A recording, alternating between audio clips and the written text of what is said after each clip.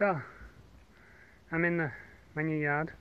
I'm all sweaty, and the challenge, the first thing we need to do to turn this into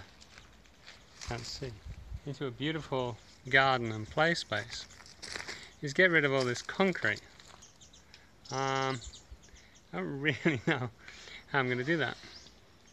I've had a bit of a go at it with a wheelbarrow, and I made a pile here, and part of the idea of making a pile here is just moving it closer, but also it'd be kind of nice to be able to walk up here and into the house.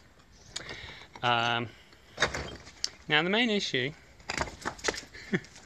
is that this is the entranceway, and it's rather narrow. It's only about 60 centimeters wide, maybe 70, I'm not sure.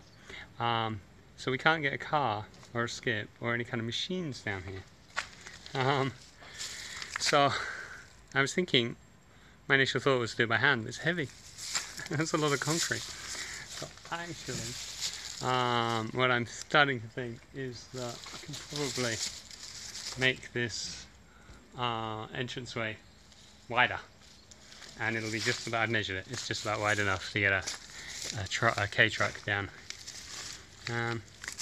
But I didn't want to come home and just do nothing, so I decided to move some concrete around anyway. I can at least make this ramp. Anyway, if anybody has a brilliant idea for how to get rid of a lot of concrete out of this yard, please do contact me. Thanks. Bye.